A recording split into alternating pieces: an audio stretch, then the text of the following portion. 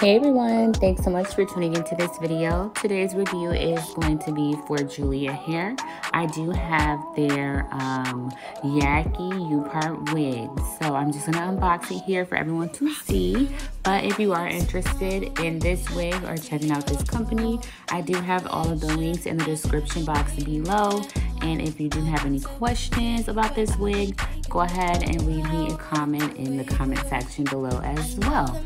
But yeah, let's just go ahead and get into this review. So this hair I absolutely love. It's super long, super full, and it's perfect for styling. So I love like a natural look.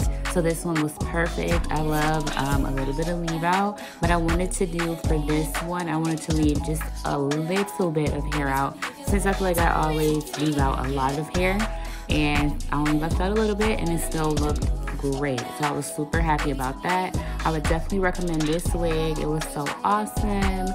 I did crimp this hair. Yep, I used my crimper to crimp this hair. Last minute I thought, you know, crimps would look super cute because this hair is so full, but the hair also looks good with just your natural hair. Like if I had a blowout,